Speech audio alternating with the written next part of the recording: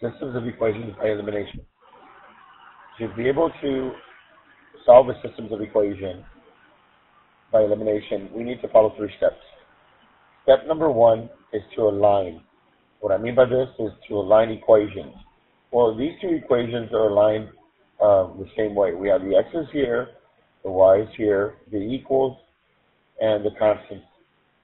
So therefore, this step is done for us already. It is aligned already.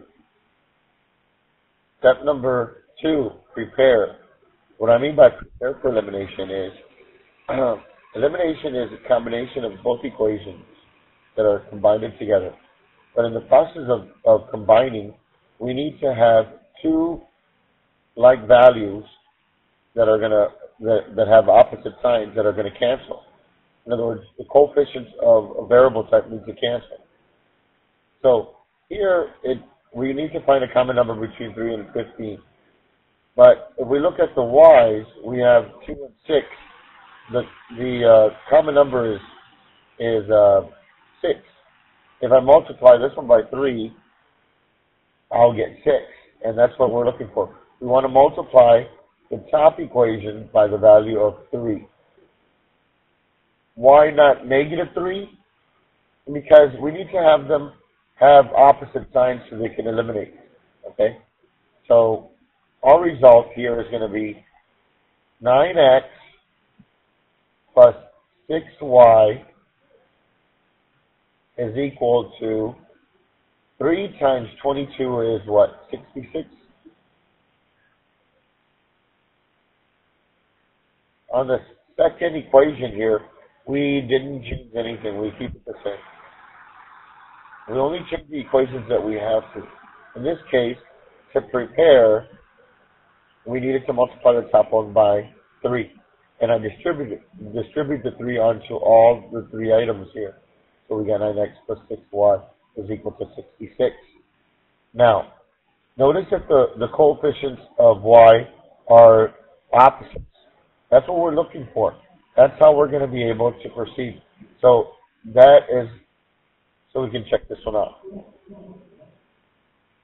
Now since we're ready to do the third step, which is to solve, we can place a line underneath, meaning that we're going to combine now.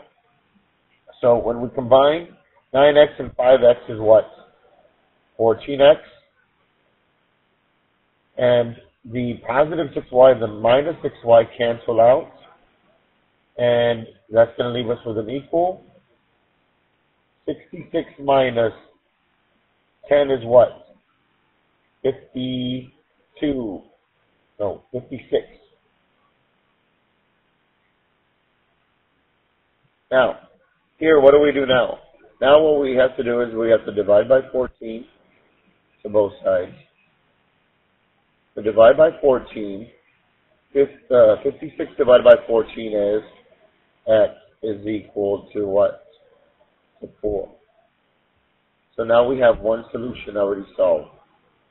How do we find the other solution? To get the last solution, what we need to do is grab one of these original ones, and I'm going to go ahead and get the first original, without the change of the 3 onto it. So I'm going to write 3 parentheses plus 2y is equal to 22. Now notice that I left the parentheses here blank. What do you think goes there? Well, look at the original equation. 3x plus 2y is equal to 22. We're lacking x. Do I put the value of x or do I put the variable of x? Anytime I already know what the value is, that's what we want to input. So we want to place a 4 there, okay? Because we know that x is equal to 4. So then we'll continue here. That's going to become 12 plus 2y is equal to 22. We subtract 12 to both sides, and we get what? 2y is equal to 10. Then one more step. We divide by 2 to both sides, and we find out that the answer for y is equal to 5. So that's my other answer. My answers are x is equal to 4 and y is equal to 5.